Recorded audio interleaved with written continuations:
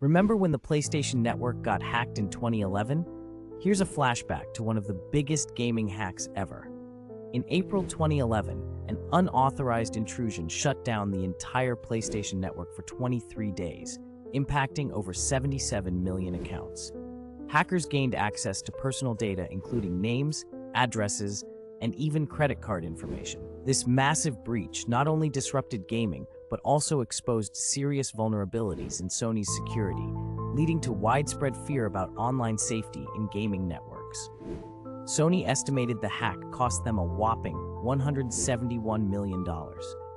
Following the attack, Sony had to enhance their security measures and even offered free identity theft protection to affected users. Were you affected by the hack? How do you protect your online gaming accounts today? Drop your thoughts below.